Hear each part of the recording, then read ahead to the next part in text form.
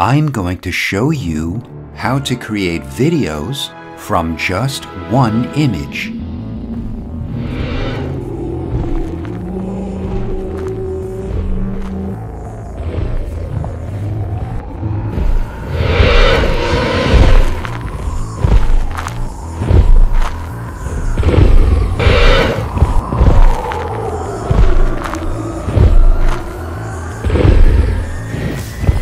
So a few weeks ago, I showed how I used this background, placed a random dinosaur on it, and used the harmonize filter to blend it into the background.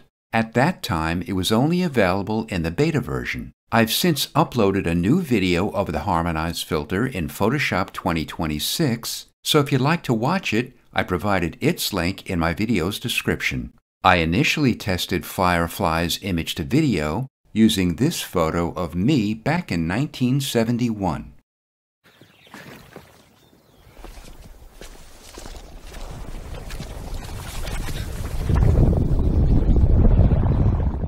To start, open an image you'd like to make into a video. Simply click the share icon and click Generate Video in Firefly.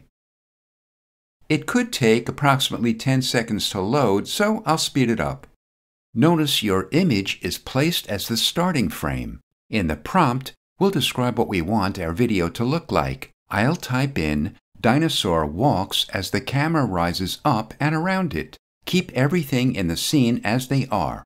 If we want Firefly to enhance our description, click the Enhance Prompt icon. This feature automatically refines our short or simple text prompt into a more detailed descriptive one, which helps the AI model generate richer and more accurate results. If we want to edit it, simply change it. Under General Settings, we can choose the AI model we want to use. Each one has its own way of interpreting our prompt. Also, they each have their own cost of generative credits, which is limited to your current plan. If you ever want to get more credits, just click here, which opens a page that lets you know the details of your current plan and allows you to upgrade it if you want. We can change its resolution, its aspect ratio, and some of the models offer us just one duration, while others offer a few of them. Google VO 3.1 and VO 3.1 Fast creates very realistic sounds for the videos. In the Firefly video model, if we want, we could choose any of the simple camera motion presets. I'll start with Firefly Video, which I consider to be the weakest, but I want us to compare it to one of the more robust AI models later. I'll make its resolution 1080p and its aspect ratio widescreen. All the models have an output of 24 frames per second. Firefly Video gives us just one duration of 5 seconds. We can add sound to it by placing our cursor in the preview window and clicking Edit and Generate Sound Effect. Immediately, each frame of the video populates the timeline one after the other.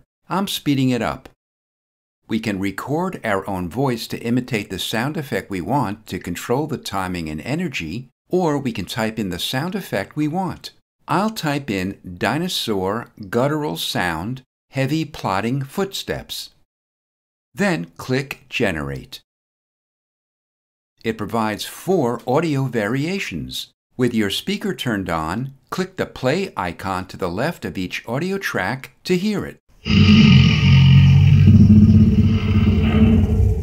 It doesn't always include all the sound effects we want, since in this case, it omitted the footsteps, but I'll use it anyway. To save time, I'll choose Variation 1. I'll double-click it, and it'll automatically appear in the timeline. Then click Download. After a few seconds of processing, double-click the file to open it.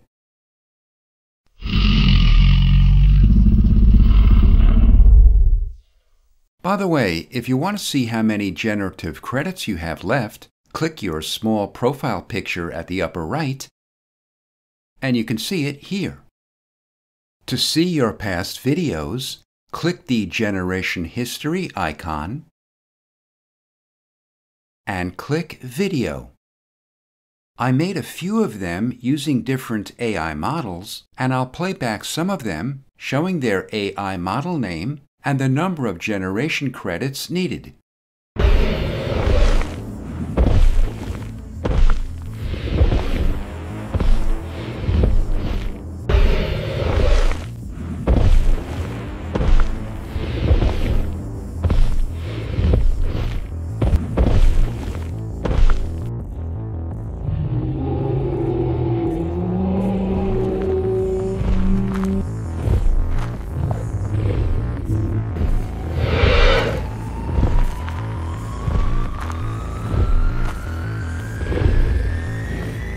This is Marty from Photoshop Arthouse. Thanks for watching.